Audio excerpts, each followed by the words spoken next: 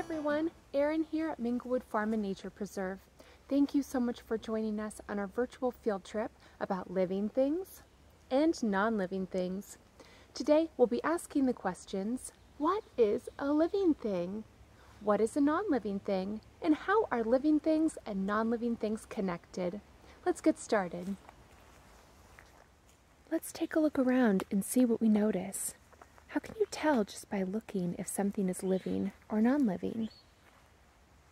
What about by listening? What do we hear? Let's take a look around us in the forest. How can we tell if something is living or non-living just by looking at it? Well, let's start with us. We're humans, and what do humans need in order to live? Do we eat food? We sure eat food, and we need food to give us energy. Living things also need energy. Do we reproduce? Yes, humans reproduce. Humans reproduce and make babies, dogs reproduce and make puppies, and plants reproduce and make seedlings. Do we use our senses? Let's use our senses for a moment. I hear wind in the trees. I hear some birds. That's right, living things use their senses. What about non-living things? Non-living things, they don't move by themselves, they don't breathe, eat, grow, or reproduce, but they do exist in nature. In fact, they're all around me right now. Let's take a look around. Do you see anything non-living? That's right, these rocks are non-living. And this water is also non-living. Water is a very important non-living thing. So is sunlight. Sunlight is an incredibly important non-living thing that living things need in order to survive. To learn more, let's check in with Miss Margie in the greenhouse. Hi everybody, I'm Miss Margie and I'm in Minglewood's greenhouse. I want you to come on inside and learn about the greenhouse and why it's so important to Farmer Bill and myself. You'll see that we have all these living plants around us. Bill and I started a lot of these seeds back in January. This greenhouse is a very important tool to Minglewood. It helps us start our seeds early and then we plant them out in the field once the weather gets warmer. Take a look around. What do you see? We have all sorts of vegetable, flower plants, and herb plants growing in here. Basil plants, tomato plants, all sorts. But it takes a lot to grow these plants. We have a lot of items that are non-living that assist us to grow these plants. It takes a lot of water. Water is a non-living. Soil is non-living. Sunlight is non-living.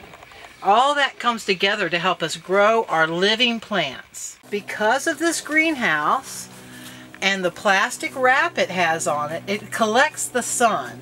And so it heats up the greenhouse and it warms my plants. It warms the soil and it helps germinate the seeds. So all during the day, on a cold winter day, we'll have this greenhouse closed up and it'll be very warm. Let's think about this for a minute. Are seeds living or non-living? I have some seeds right here I want you to take a look at. Here I have a squash seed and I have a nasturtium, which is a flower seed. Are these living or non-living? All seeds have life in them. All seeds need water, sunlight, and fertilizer to help them be healthy and to get them large enough for us to plant out on the farm. As you'll see right here, this is a squash plant. You'll see its seed shell is actually still hanging on there. And here's the nasturtium seed that has now produced a nasturtium plant. Now that it's had its sunshine, its water, and its fertilizer, we now have the living plant. Sometimes living things like plants can turn into non-living things that we use in our everyday lives. Take the cotton plant, for example.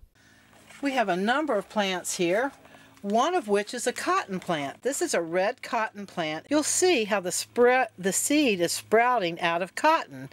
It came from these cotton bolls that we grew just last summer. The cotton grows up the plant. It forms these bowls of cotton and they bust open and give us the cotton that later on is processed into our t-shirts, our bedding, all sorts. You know what cotton is used for, all sorts of fabrics. But I have to dig deep to find the seeds. That is the cotton seed that comes out of all of the cotton out of the bowl that has come open. Thanks so much for joining me in the greenhouse. Let's go take a walk in the forest together now. Hi, thanks for joining me here in the forest. Let's explore together and discover some of the living and non-living things around us.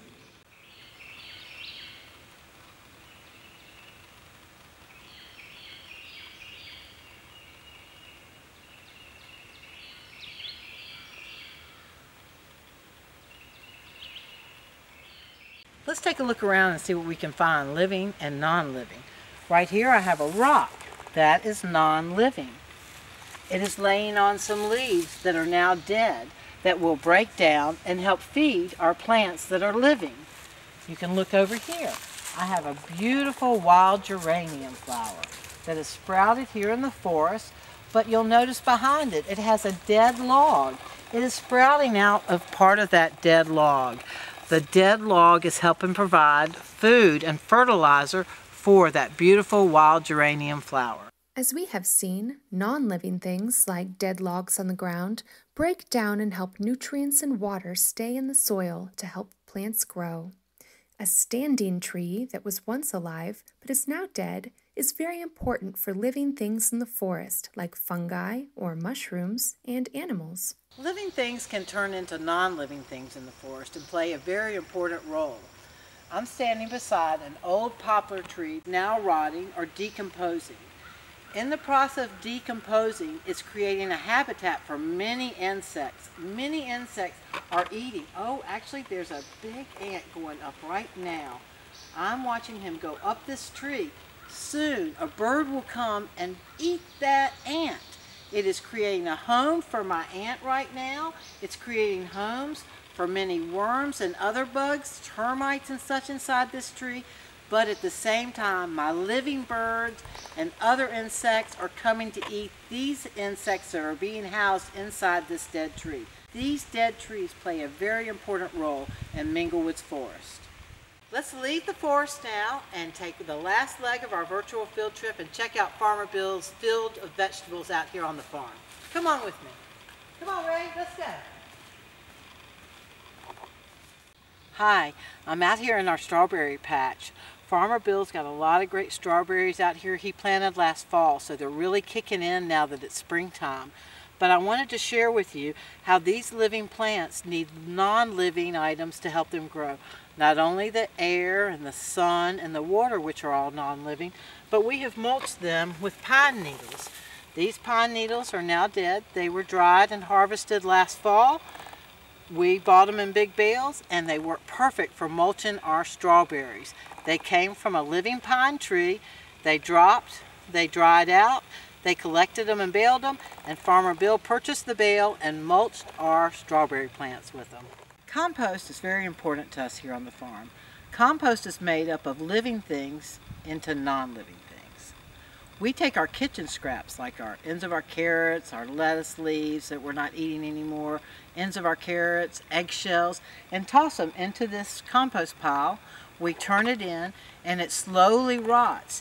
As it rots, it brings in living things like worms and centipedes that feed off of these non-living items like the eggshells. It breaks down and gives us what we call black gold for our farm fields. You too can start a compost at your home. Just collect your kitchen scraps, no meat, just vegetables and fruits, and drop them in your compost pile. Turn them with your shovel. Your worms will come, it'll decompose, it'll turn to black gold, and you can use it in your garden. Thank you so much for joining us on our virtual field trip today about living and non-living things. We hope that you're able to get outside, listen, and see for yourself some of the things that we learned today. Now, let's check for understanding.